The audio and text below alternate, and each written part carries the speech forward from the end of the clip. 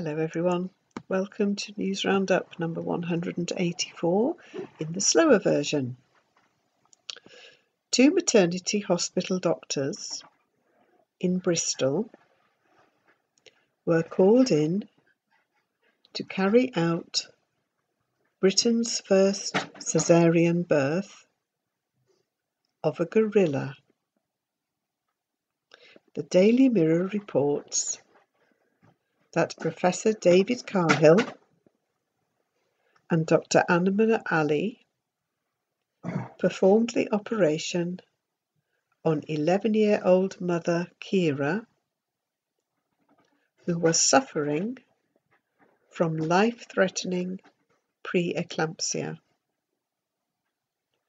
It was feared both mother and baby would die if she went into labour, but after a 2.5-hour operation, the doctors delivered the baby, which weighed only 2 pounds 10 ounces. It took 8 people at Bristol Zoo to carry 20-stone Kira into a clinic at the zoo after she was given an anaesthetic in her compound. Professor Cahill, who has done 3,000 C-sections on humans, said, "Along with having my own children, this is probably one of the biggest achievements of my life, and something I will certainly never forget. It was so mind-blowingly different from anything we normally do. This enormous gorilla was asleep on the table, and we had to close off the scared bit of the brain to concentrate on the operation." The Daily Express revealed a fascinating insight into the Queen's relationships with her corgi dogs. According to animal psychologist Dr. Roger Mugford, at feeding times, each dog had an individually designed menu, including an array of homeopathic and herbal remedies. As I watched, the Queen got the corgis to sit in a semicircle around her and then fed them one by one in order of seniority. The others just sat and patiently waited their turn. The Daily Star tells us that Manchester is Britain's UFO capital.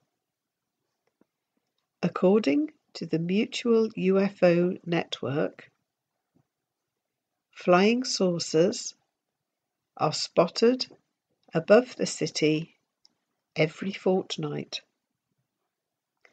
In the last year, sightings included mystery craft, 5 metallic objects in a triangle formation, and a red-green ball flying at great speed.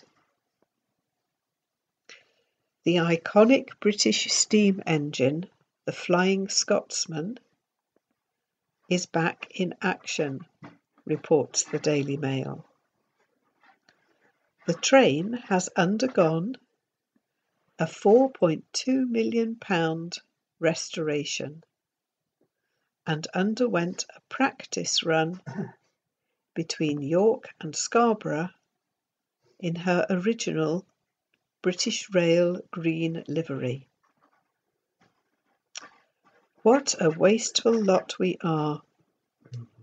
The Guardian newspaper says that 34 tons of beef is thrown away in the UK every year.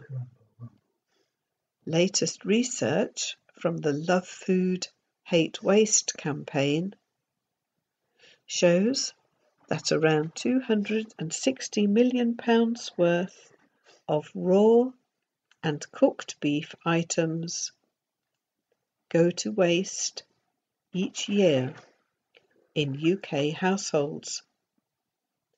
However, they claim that much of this could be avoided through simple steps such as planning meals in advance, storing food better, understanding date labels, serving the right portions, and making better use of leftovers. Here's a challenging recipe for your taste buds. A Daily Mirror story tells how a shop in Morriston, Swansea, is set to serve up chocolate kebabs. Also on the menu at the chocolate kebab shop will be crepes, waffles, and churros filled with Nutella, syrup, or cream, and topped with fresh fruit.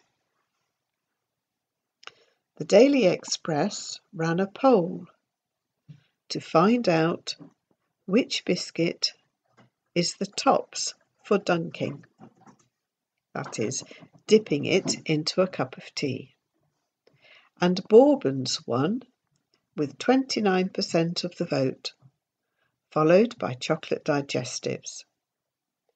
Third place went to custard creams, and fourth was hobnobs. And very tasty they are too, even if they're not very good for you.